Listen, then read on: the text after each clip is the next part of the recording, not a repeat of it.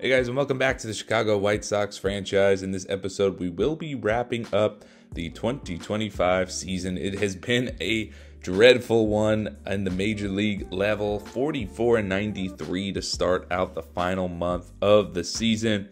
It sure has been a bad one.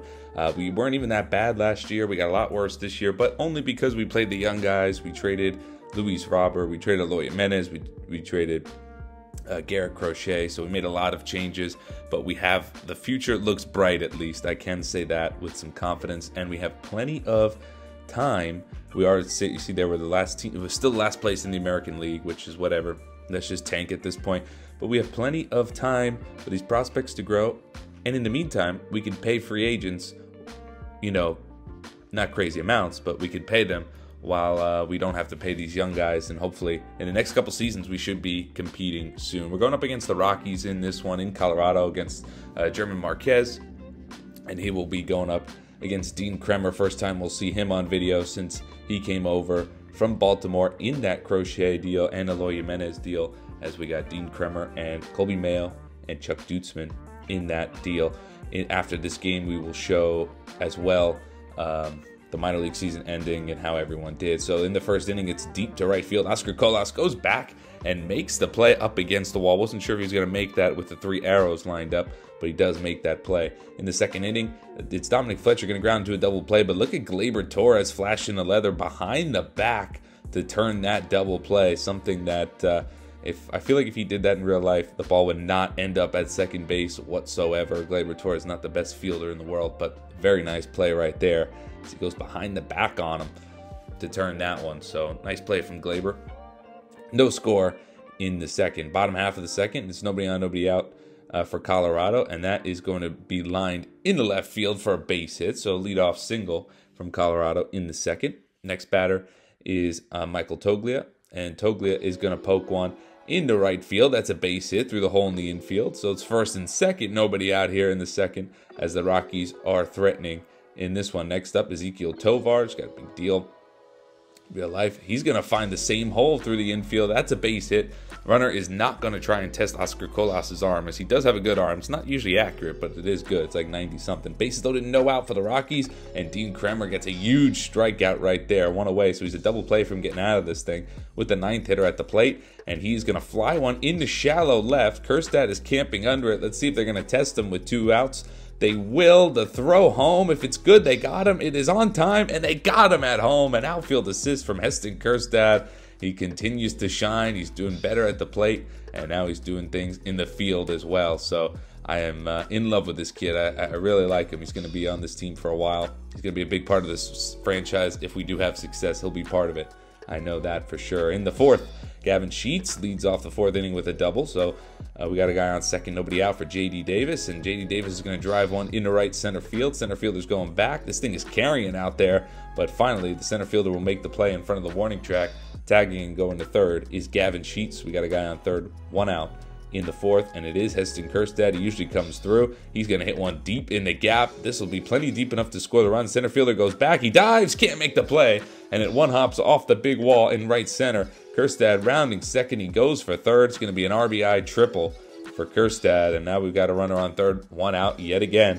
1-0 White Sox for Oscar Colas would be up next. It's a fourth triple of the season for Kjerstad. 1-0 White Sox. Oscar Colas looking to come through, and he'll do just that. He'll ground one up the middle. Nice play by the shortstop. Spinning throw gets Oscar Colas, but it's an RBI. 2-0 White Sox. In the fifth, it's Zach DeLoach, guy we called up for Eloy Jimenez, and he goes deep to right. No doubt about it. Long home run into right field. Solo shot. It's 3-0 White Sox. Zach DeLoach, he doesn't have the worst stats in the world. I don't think he's going to be like a part of the starting lineup next year, but since coming over at the trade deadline, since getting called up at the trade deadline, getting called up for Eloy Jimenez, he's hit 5 homers, so not bad. Still in the fifth, it's Vaughn Grissom, bloops one to left. The dive by the left fielder totally misses. Looking like Andrew Benintendi earlier in this franchise, if you remember. He used to dive and never make the play. But that is a triple. Another triple for us. Colston Montgomery looking to drive the run in, but unfortunately he's going to pop this one up to first in foul territory. That's not going to get the job done, so the runner's going to be on third now with 2 outs for Gavin Sheets. 2 for 2 today. Hits one hard, but right at the shortstop, and Ezequiel Tovar puts away Gavin Sheets. Still 3-0 in the fourth. Dean Kremer in the sixth. He's looking to get through 6 shutout innings. Zach Castellanos, though, hits one through the right side. It's a base hit. So they got first and second, 2 out. Zach Castellanos coming to the Rockies. Interesting. First and second, 2 out now, 3-1 count. Dean Kremer's going to give up a base hit up the middle. Good job by Montgomery to keep it in front with the dive and save a run. But now it's bases loaded, 2 out. The go-ahead runs at the plate. We're going to leave Dean Kremer in. We want him to finish the 6th inning. 97th pitch of the night is ripped by Michael Toglia, but right at Oscar Colas. And Dean Kremer does finish 6 innings, 6 shutout innings, I should say. Give up 7 hits, but that would be really it as we go into the 9th inning. It's still 3-0. Joe Barlow on for the save. He's 28-34 on the year. And 2 out, down to the last out. It's Michael Toglia. He's going to rip one, though, in the gap. This one is going to be out of here. Just gets over the wall into the Rockies bullpen.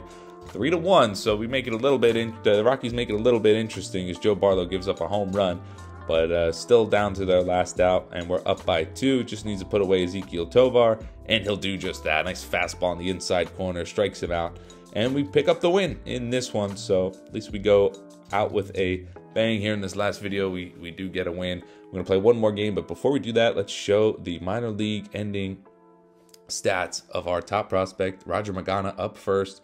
Of course, if you guys don't, most of you guys are returning, but if not, he was our first round pick last year, and he did pretty good. Sub 4 ERA, 3.56 in 28 starts. He's got good stuff. 99-mile-an-hour fastball, can reach 100, and he's got good pitches as well. He's going to start the year in AAA next year, might get called up. Chuck Dutzman, he came over from Baltimore. Didn't do terrible, but not great. 225 in 31 games. He hit 7 homers, though, in 31 games, so definitely a guy to look out for next year as well. Only 18, but hey, if he's ready, he's ready. Noah Schultz, he grew a lot in year 1, not as much in year 2, and unfortunately, he tore his labrum at the end of the season. So he finished with a sub 4 ERA, but not the way you want to go out, injured with a torn labrum. So hopefully he comes back and continues to grow after that. Grant Taylor, a guy who excelled in AA last year, well, he did great in AAA this year, sub 3 ERA. This might be a guy who makes the roster right away, depending on what the moves we make in the offseason. But he's just excelled in AA and AAA 2 years in a row, so he might make the roster next year. Harper Goodwin, the Illinois Chicago kid, we're going to call him. He grew to a 64, so very good. He's only 18, still. He'll be 19 next year, of course. But he grew to a 64, so good things. Sub 4 ERA, guy we might see in a couple years down the road, I think. Be nice to see him since he's from Illinois. Ryan Savage, if you guys remember him, he started out as a 59. He's grown to a 63, and he had a great year in AA. He'll stay there for at least another year. Ethan Salas has grown to a 79 now. He's almost touching that 80 mark. He hit 270 in AAA with 9 homers, 50 ribbies. Is he ready for the major leagues? Yes. Am I going to be that person that keeps him down just for service time? Also, yes, because there's just no point if our team's going to be bad. We'll see where our team goes next year. Edgar Quero, another catching prospect, guy we might have to trade down the line. He had a pretty decent year in AA, 255 with 14 bombs, so he might be trade bait. Same thing with this guy, Jacob Gonzalez. He's on our top 50 prospect list, or top 100, whatever. I think he's within our top, in the MLB top 50, 69 beat potential 22, but he's just not doing it. 225 with 6 homers. Another guy we might trade. We'll see how that all goes as well. Kobe Mayo, of course, he'll probably be up next year. Had a great year in AAA, but he did end the season hurt also, torn groin. So we didn't have to consider bringing him up or not, but I think next year he'll probably make the team. I don't know if he'll start with him, but eventually he'll be on it, I think. Dylan Head, guy who came over from Chicago in the Luis Robert deal. He's grown to a 69, so he's almost at a 70. He only hit 223, but he was growing. His stats are growing, and he's a contact-first guy, so we need him to hit for average, and he didn't do that this year. Samuel Zavala, another year for him plagued by injuries. When he did play, he hit 241 with only 3 homers in 57 games. This might be another guy we might just trade. We have a lot of outfield prospects, so be on the lookout in either the offseason or the trade deadline. Maybe if we're competing, we're going to trade some of these guys we've shown in this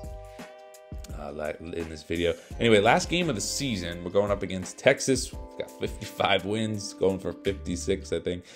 Michael Lorenzen's on the mound. He actually finished not bad, 4.16 ERA, obviously not including whatever's going to go on today. And in the first inning, it's 1 on 2 out for Adolis Garcia, and he rips one deep to left field, and this one's out of here. 2-run shot over the bullpen. It's 2-0 Texas early on, and for Adolis Garcia, That is home run number 32 on the year, so he'll finish with 32 unless he hits another one today. And Michael Lorenzen, who was looking to lower that ERA closer down to the sub-4 region, well, that didn't do him any favors. That one's gone. In the second, it's first and second. Nobody out for Josh Bell, but Lorenzen's going to get a chopper to third. That's 5-4-3 double play. 2 outs. Guy on third for Sam Huff, and Lorenzen will get him to hit one into right field and deep. Oscar Colas going back, but he's going to make the play on the run, and he gets out of the second. Still 2-0 in this one. In the third, it's more trouble for Michael Lorenzen. He's already thrown 72 pitches, and that's going to be a 2-out walk to Marcus Semien. They're going to load the bases for Josh Young. The 1-2 pitch to Josh Young is blooped into right. Is it going to stay fair? It is just fair. Must have just hit on the line, and it's going to bounce over that short wall for a ground rule double. 4-0 Texas, and that would be the end of the afternoon for Michael Lorenzen. He'd only go 3 innings. 4 runs through a ton of pitches, did not have it. In the bottom of the fourth, it is Colson Montgomery, and Montgomery's going to hit one deep, the opposite field to left, going back to the left fielder. He's still back, he stops in front of the wall, leaps, and he can't make the play. It's a home run for Colson Montgomery. Good to see him still hitting good, as in his first full season in the big leagues, he's going to hit 21 homers. So he's got 20-plus homers in his first full year, and he's growing. I think he hit the 80 overall mark at this point. Can't remember. Jake Eder is in the game at this point, and it's Marcus Semien driving in a run from first as he shoots one in the gap. RBI double makes it 5-1 Texas. We would jump ahead in this one. It would be 7-1 at this point as Texas kept pouring it on. Kjerstad, though, keeps doing good things. He finds the gap, and that rolls all the way to the wall. Runner is going to score all the way from first, and it's going to be an RBI double for Kjerstad, making it 7-2. So at least he's doing good things. Our young guys really have been that's 20 doubles. They have been good. That would be how it ends, though. We actually get one more in the quick sim. 7-3 would be the final. That would be the end of the season as we wrap up this pretty dreadful season. Not a lot of wins, but you know, it's like we said, our young guys are growing. That's more important right now. Hopefully next year we can compete. So let's see how everyone did. Vaughn Grissom, he hit 267. He didn't do bad. Colson Montgomery at 21 homers, 66 ribbies, 268. So not bad for a first full year in the major leagues. Not bad at all. We'll take that. Only 227 from Gavin Sheets, 18 homers, 53 ribbies. Down year compared to the good things he did last year. Not great. 281 from J.D. Davis with 20 home runs. We'll take that. We like J.D. Davis. He's here for one more year, and at least until Kobe Mayo comes up. Kjerstad had a great first full season in the big leagues. 268 again. 26 homers, 64 ribbies. So very, very good year for Kjerstad. 26 home runs is super impressive, and he is going to be here to stay. I like him a lot. Oscar Colas is a guy who, I don't know, he could be replaced, but 250 with 16 home runs isn't terrible. He's grown to a 74, but I think if there's another corner outfielder out there, we get him, or a guy who can play center, because we have center fielders in the organization. That's not a problem, but Dominic Fletcher needs to go. I can't stand him anymore. Zach DeLoach had 7 home runs and 162 at-bats, so he did good when he got called up. But again, he'll probably be a bench bat next season. And Joey Bart did not do good ever since Max Stassi went out. He did end up coming back, Max Stassi, but there was just no point to play him. Victor Robles did good on the bench. So did Corey Lee. He wasn't terrible. Probably should have started towards the end there. Did a little bit better. 256 with 4 home runs. 6 homers for Max Stassi, but remember he was hurt. He was hurt for like over 2 months. Thought he was going to be out for the season. He came back like at the last week or whatever. And Miguel Andujar just didn't get much playing time, unfortunately. We called up this guy Brian Ramos because we needed 28 men on the team, and he did okay in 18 at-bats too, but he's not a top prospect or anything like that. He was just on the 40-man. On the pitching side of things, Dean Krimmer actually did pretty good. He came over to us with a high 4 ERA, lowered it to a 4.04. Lorenzen finishes with a 4.29 after that not great last game of the season. Drew Thorpe did very good in his first 111 innings in the big leagues, 3.32, so good from him, and he is growing a ton. Drew Thorpe. Jake Eder, he was just kind of slotted in there. Jairo Iriarte ended up not coming back because he was hurt, but he did not have a good year. He had like a 5 ERA also, and Chris Flexen was in there just because it was all messed up at the end of the season anyway. Not good. Eric Fetty was awful. He won't be on the team. I actually like Debbie Garcia in the long relief role. 4.25 is not the best, but 173 innings is pretty good. Jake Woodford, can't stand the guy. Please leave the team. He will be gone. Dwayne Underwood did good. He's just a guy this year that didn't get a lot of innings. Cionel Perez got better. Still not a good year from him. We need a lefty in the bullpen that's actually good. Steven Wilson had a fantastic year. Remember, he had like 27 shutout innings to start the season. He did good. Ian Jabot was a great pickup. Lucas Sims is okay. We still got 2 more years of him. I like him, though. High hits per 9. It's all good. And Joe Barlow, our closer, finished with the 3.67 ERA. Got 35 saves on the year, so not bad. He had a pretty good season, considering we only won like 55 games. Pretty good. As you see, we'll go over the standings. The Royals won the American League Central. Twins won the wild card.